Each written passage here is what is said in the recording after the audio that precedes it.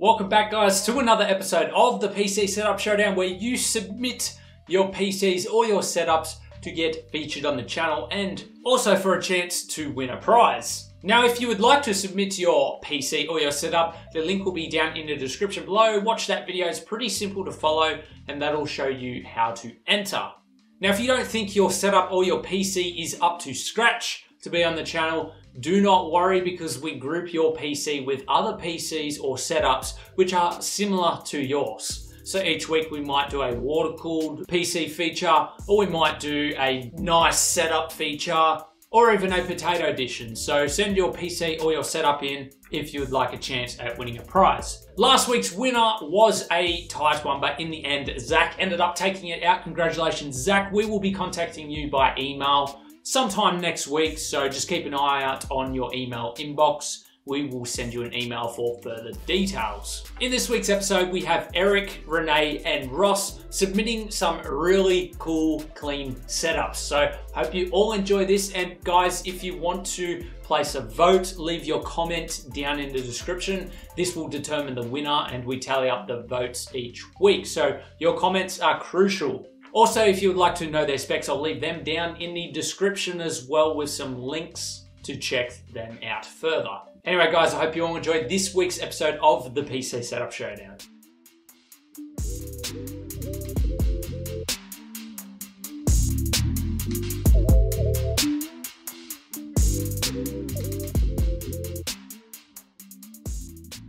Our first submission is from ERIK, however, he has no project name. For the specs, he has not listed his motherboard, however, it is paired with a Ryzen 5 1600 CPU. Powering the graphics is a GTX 1070 with a custom backplate. For the RAM, he has 8GB of DDR4 HyperX Fury, and for the storage, he has a 250GB Samsung 840 EVO as the boot drive and a 1TB Seagate hard drive. This setup is clean, the cable management is almost spotless, and I love that he took the time to join all of the loose cables together, even though that they are hidden. One thing really standing out to me though is the one cable hanging from the power socket. I'm surprised the socket is that high on the wall, as they are usually really low so that they are easier to hide. Perhaps the previous owner had a wall-mounted TV. The blue and purple lighting works so well together and softens up the setup a lot. His speakers are actually custom painted, and I think the colors you chose really suit. His monitor of choice is an LG 29-inch monitor, and I am glad you chose a big monitor to fill out the space. Excellent work, ERIK. Thank you very much for entering. Submission 2 is from RENE, and this is his gaming setup for primarily Overwatch.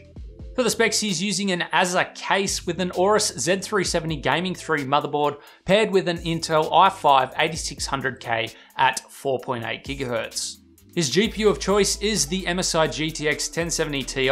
For the RAM, the specs are not provided, however, I can see it is G.Skill Ripjaws in red. His boot drive is a Kingston M.2 SSD, and we have no other info about the storage. I have nothing really negative to say about the PC itself. It looks well maintained, great cable management, and nice lighting from the fans. For the setup portion, he's using an AOC 32-inch monitor with a G10 keyboard and a G502 mouse.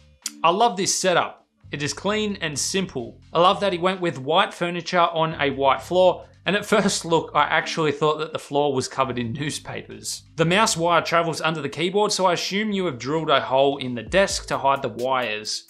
Brilliant job. I love the blue accents you have going on with the lighting, and to take this setup to the next level, I would consider adding an LED strip behind the monitor or the desk itself. Thank you very much, RENE, for entering.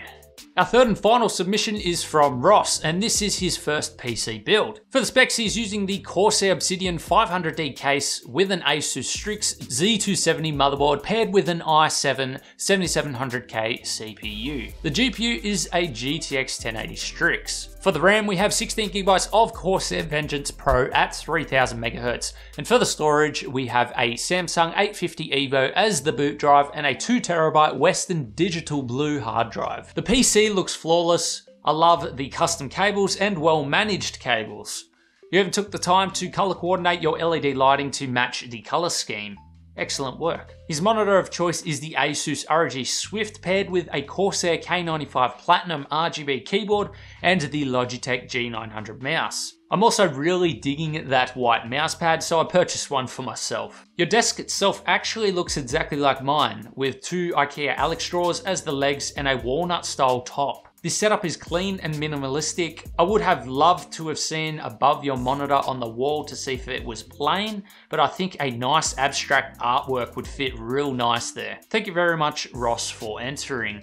Guys, I hope you all enjoyed this week's episode of the PC Setup Showdown. Remember to leave your comments down below on who you would want to win. Your votes are greatly appreciated, so definitely leave them below. Also, if you'd like to check out all of their specs, I'll leave them in the description. And of course, if you'd like to submit your own setup or your own PC to be featured on the channel for a chance to win a giveaway prize, the video link on how to enter will be in the description as well. And guys, if you like episodes like this, we've got plenty more on the channel. We've also got lots of custom PCs, reviews, modding tutorials, water cooling tutorials, much more. So definitely check them out while you're here. Consider subscribing if you did enjoy, like the video, and we'll see you guys next week for another PC Setup Showdown.